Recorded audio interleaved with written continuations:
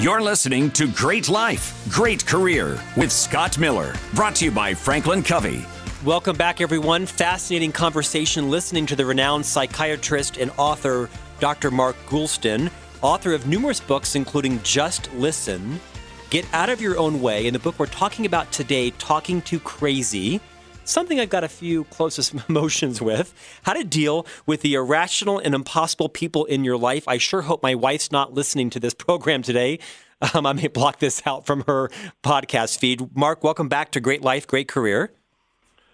Thank you, Scott. In fact, I want to build on what you just said. So here's something that you can use with your wife. Oh, please. Today. Okay. Okay. So next time you get into a tiff with her, and it sounds like when you get into a tiff, you'd like her to calm down. You'd like her to listen to reason. You may give her advice. You may give her solutions, none of which she wants. Yeah, the Gucci purse never works. There you go. There you go. So here's what you say.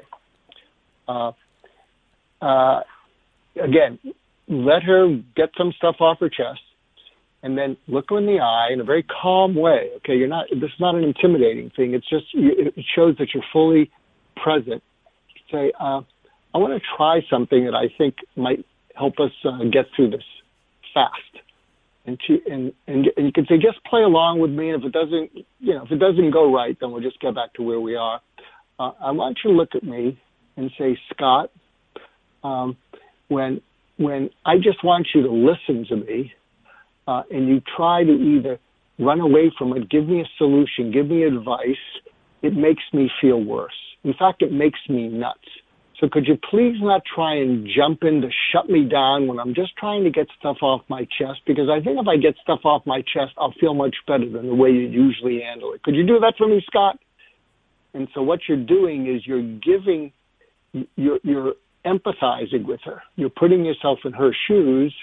And when she starts to say it, you're not going to get defensive because you're sort of in charge of the conversation without being controlling. And what you're really doing is you're helping diffuse it because you're actually giving her the words for what she's feeling.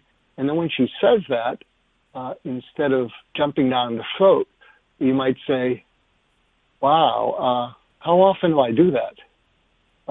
And it'll help you turn everything around. Can you see that in your mind's eye? I can. I could use more of that. Are you taking new patients? That wasn't a joke. We'll talk off air. We'll talk about it.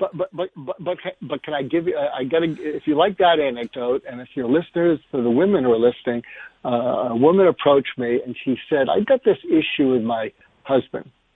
He tells me that I blither, and I plead no contest. I do blither, but here's the deal. When we're with other people, people like me, even if I blither, and he's a bit of a stiff. He's kind of an engineer, and when we get into any kind of an argument and I raise my voice, he looks at me like a deer in the headlights of a car, and he tries to talk me down. It actually makes me feel more crazy."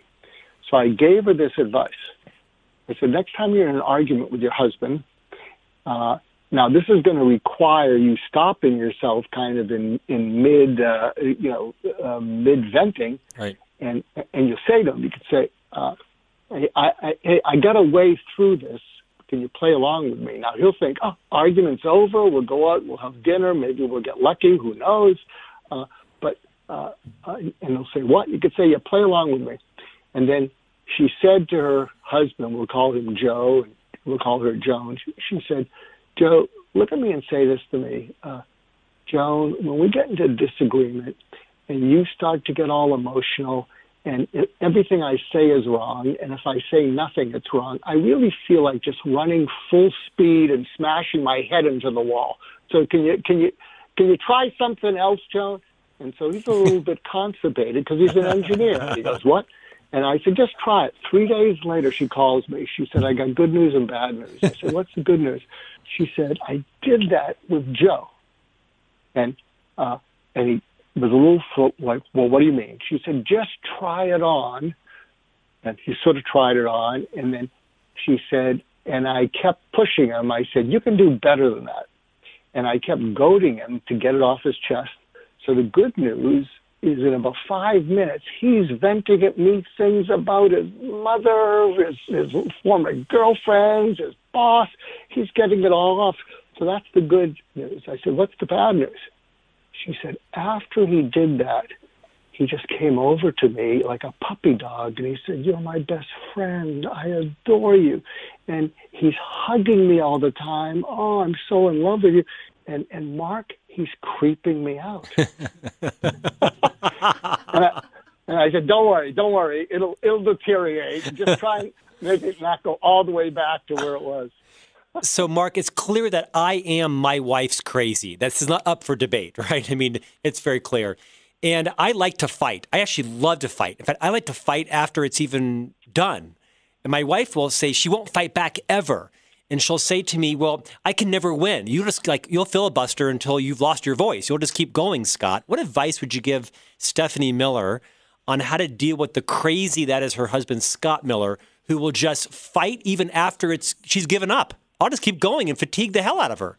And then I want to go to dinner. Or better yet, make love. She's like, I don't even want to touch you. So, Stephanie, if you're listening, or you can edit this portion in post-production and just give it to her, Scott, again, let Scott sort of finish, pause, and say, Scott, you're like a dog with a bone, and you can't let something go. And where did you learn that from? Did your mom or dad do that? And did you like watching either your mom or dad never give up on something, always beating a dead horse? I mean, where did you learn that from? And hopefully it'll cause you to, it may cause you to think, my mom was like that or my dad was like that. Well, did you enjoy watching them do that? Did you enjoy watching your dad or your mom's reaction when the other one was like this dog with a bone and couldn't let something go? And you might say, no, I kind of felt badly for my mom or my dad or wherever you learned it from. Say, oh, okay, well, so realizing how badly you felt for whoever that was, would you want to make me feel bad like that? Do you follow any of that? Oh, yeah. You're listening to Great Life, Great Career. Our guest is the insanely wise Dr. Mark Goulston, renowned psychiatrist, author of numerous books, including this book, Talking to Scott, also known as Talking to Crazy, How to Deal with the Irrational and Impossible People in Your Life. Mark, great advice. Thank you. My wife will be grateful to you. I listened to you carefully. Mark, in this book, Talking to Crazy, you popularize these things you call the 4 H's and the 4 R's. Let's spend about 5 minutes on each. The 4 H's to kind of begin the healing. You call them hurt, hate, hesitant to trust, and hold a grudge. Spend about a minute on each of those, if you will. Okay, so when you have hurt someone or you deceived or betrayed them, you trigger in them hurt, you wounded them, they hate you because you've taken away the ability to trust you.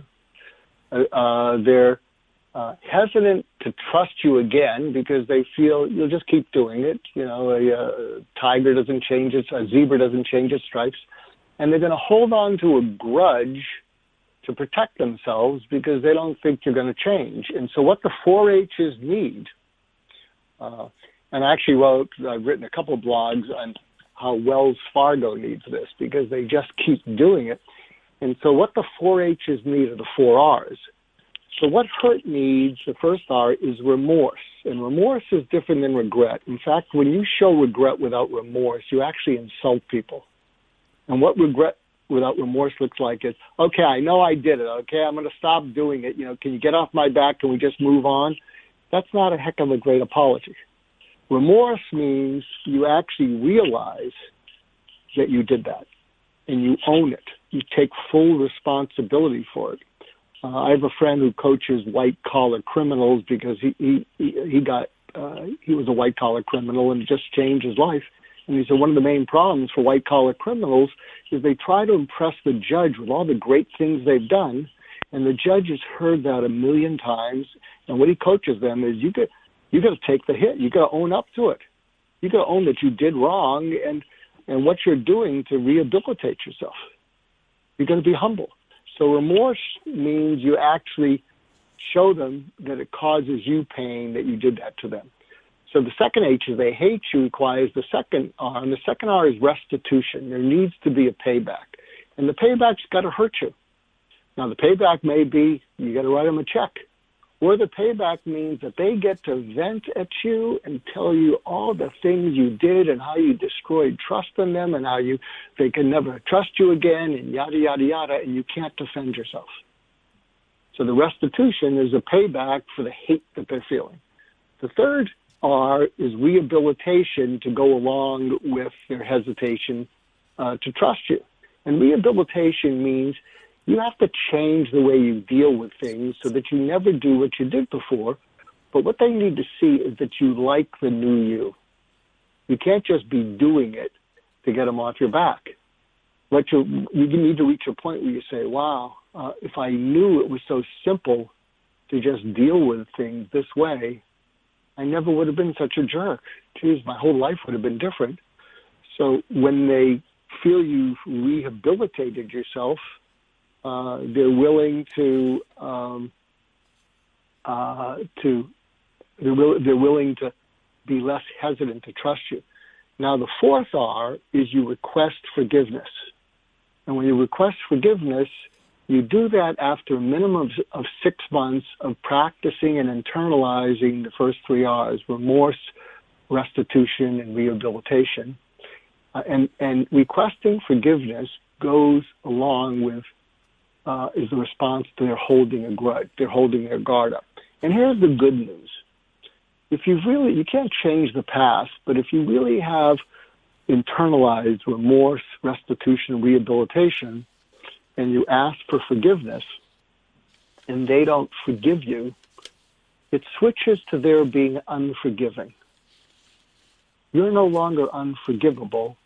And then what I bring up to them is kind of like what I flipped to you before we got into this. What I would say to that person who used to say to me, well, I don't think I can forgive them. And I say, did you have a parent who was unforgiving? Either towards your other parent or unforgiving towards you? Yeah. What did it feel like, when that unforgiving trait of your mom or dad was aimed at you or aimed at your other parents? It was horrendous. Wow, you learned it well. So that's a way to sometimes get through the 4 H's and the 4 R's. You're listening to Great Life, Great Career. Our guest today is Dr. Mark Goulston, author of this book, Talking to Crazy. Mark, you've mentioned several times our parents and kind of, did your parents do it that way? Did you watch your parents? As a psychiatrist, what insight would you provide to all of us to uncover, own, leave behind, just to recognize the role, the impact that our parents had on us? What are some exercises or insights you could teach us in a minute or two? I know it's ambitious, around kind of recognizing the disproportionate impact our parents played in our lives. And are there some ways we can kind of like let it go or own it, for good or bad? It's interesting you bring this up, because I'm hoping to do a TED Talk somewhere on never feeling good enough. A lot of people feel I'm never good enough, and I've suffered with that. And I thought, geez, I always thought, well, I didn't make enough money, or I didn't perform well enough, or I didn't do such and such. But even when I made money or I performed well, I still didn't feel good enough. And here was the breakthrough for me, Scott. It's not that I wasn't good enough in my performance. It's that I didn't have enough goodness in me as a person, because even though the world doesn't see me this way, because I have it, I guess, deeply covered up, there's something called your shadow. That's the part of your personality you don't want to deal with.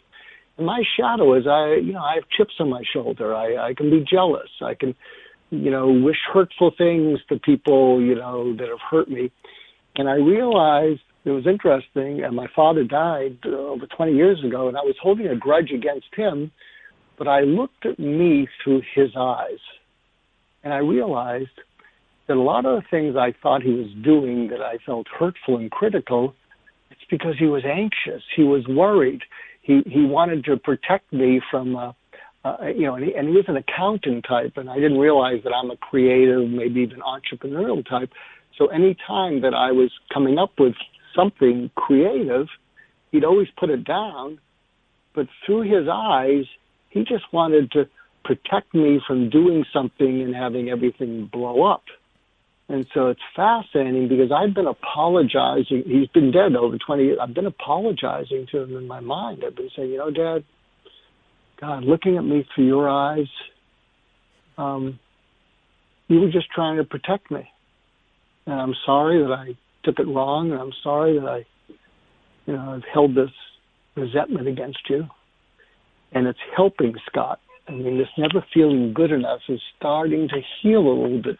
And I think it's because I'm righting the wrong and the way I've seen things from some of the people who actually really care about me, and I didn't see it that way.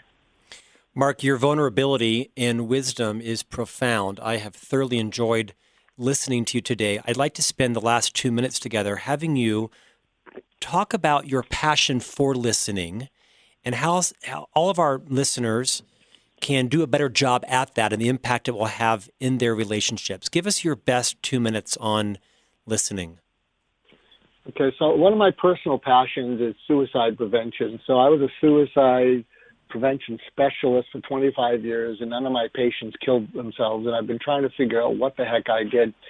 And what I realized, which is in my book, Just Listen and Talking to Crazy, is something I call interventional empathy. So if you're listening and you have a teenager or a spouse or someone you're worried about who's in a dark place, and you say, what's on your mind, and they say, leave me alone, what you do is, if it's a teenager, instead of saying, okay, I'm here to listen to you, which just aggravates them, let them vent that teenageism, get off my back, pause for 2 seconds and say, yeah, I know you want me to leave you alone, but 7 words. And they're going to say, what?